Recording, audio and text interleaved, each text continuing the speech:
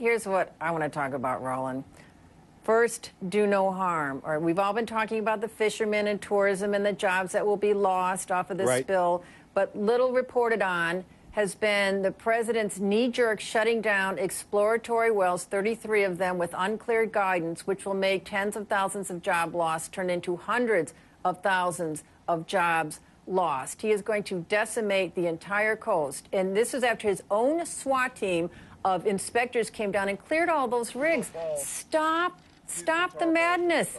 Hurry up and get the berms done and that permitting done and stop all this crazy knee-jerk policy making. So the question that I think also comes up is, if you're talking about, do we have the capability to protect the ocean if there's another spill? And so I don't know if that's one of the reasons why you sort of have this shutdown, if you will. But I do believe we have to look at that as a real issue, Mary, because if we don't, then are we setting ourselves up for another problem down the road? He shut down Alaska, he shut down Virginia. This is a political sop to the enviros, and he did it in such a way that there's absolute confusion. They don't know to shut everything down. Is it shut down for 6 months? It was a political gesture, and it did not have to do with the cleanup ability. And let's be honest, if this happened in Virginia, we're going to see the same reaction we're seeing right now in Louisiana. So I think some folks are skittish, if you will, as part of the reason here.